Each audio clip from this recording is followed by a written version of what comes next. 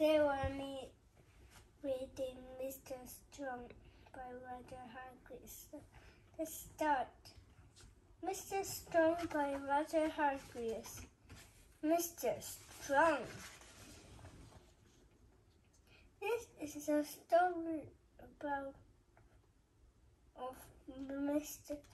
Strong. Mr. Strong is the strongest person in the whole wide world.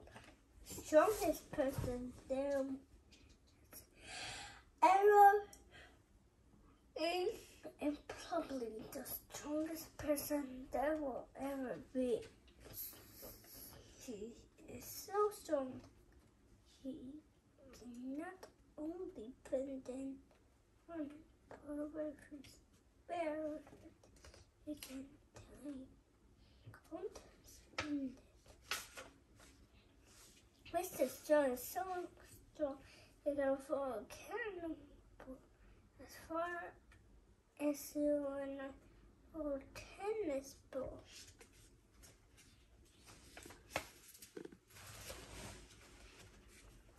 Mr. Strong is so strong he can hammer nails into a wall just by tapping them with his fingers. Strong by name is strong by nature. And whether like to know the secret of Mr. Strong is eggs. More eggs Mr. Strong eats, the stronger he becomes. Stronger and stronger and stronger. Anyway, the story is about a funny thing that happened to Mr. Strong one day. That morning he was having breakfast. He was having eggs, followed by eggs, and to finish he was having, guess what? That's right, eggs. That was Mr. Strong's normal breakfast.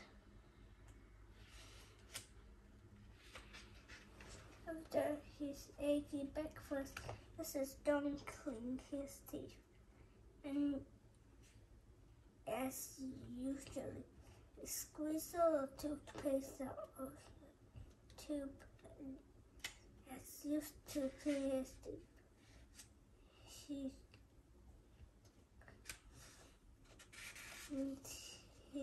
cleaned his teeth so hard he broke his toothbrush.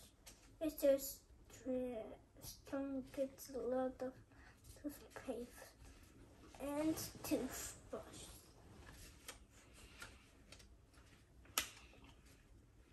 After that, he decided to take a walk. He put on his hat upon the front door of his house. Crash! What a beautiful day, he thought himself, stepping outside his house. He shut his front door. Bang! The door flew out his hinges. Mr. Strong gets through a lot of doors. Then Mr. Strong went for his walk. He walked through the woods, but he wasn't looking very. He was good. Slept bang into a huge tree. Crack! The huge tree trunk snapped the tree.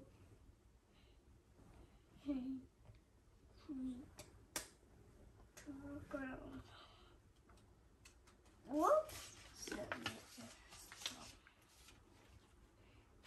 He walked into town, and again, not looking where he was going, he walked step bang into a bus. Now, as you know, If you or I were walking into a bus, we get a woman twin, not Mr. Strong. A bus stop is if it had run into a brick wall. Whoops, said Mr. Strong. Eventually, Mrs. Strong walked through the town up into the country to a farm. A farmer had in the road looking. What's the matter? Asked Mr. Strong. It's my cornfield. It's my cornfield, replied the farmer. It's on fire, and I can't put it out. Mr. Strong looked over the hedge, and sure enough, the cornfield was blazing furiously. Water, said Mr. Strong. We must get water to put out the fire. I don't have enough water to put the whole field out, cried the away the farmer. And then nearest water is down at the river, and I don't have a pump. So we'll have to find something to carry the water, replied Mr. Strong. Is that the barn? He asked the farmer, putting into a bowl in the field. Yes, I was going to put my coat in it, said the farmer. But can I use it? Asked Mr. Strong. Yes, but, replied the perplexed farmer. Mr. Strong walked over to the barn, and then do you know what he did? He picked it up. He actually picked up the barn. The farmer couldn't believe his eyes.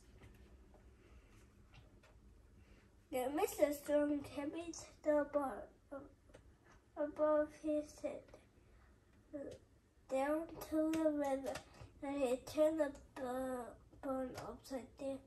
Then you can lower it in the river so that it can fill up with water.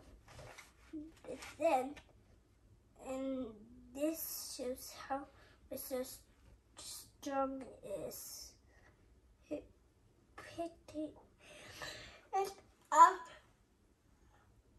and carried it back to the blazing cornfield.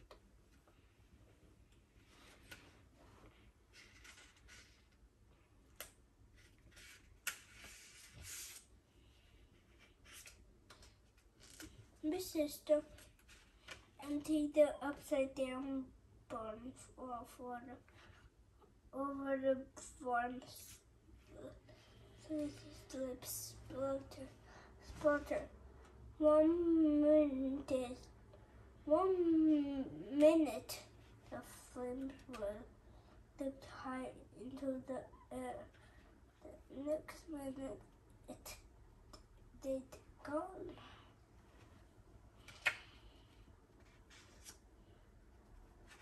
However, can I thank you? The farmer asked Mr. Strong. Oh, it was nothing, replied Mr. Strong. Want to leave? But I must find something away to refuse it. What said Mr. Strong? The farmer said, you must keep chickens. Yes, lots, said the farmer. And chickens lay eggs. And Mr. Strong, and I rather like eggs, and you should have many eggs that you can carry, said the farmer, and took Mr. Strong over to the farmyard. Mr. Strong says goodbye to the farmer and and for the legs. And the farmer thanked him for helping. Then Mrs. Stone just his one finger picked up the eggs and went home. Mrs. Stone put the eggs carefully down on his kitchen table and went to close the kitchen door. Crashed the door fell off it and just whoops! Said Mr.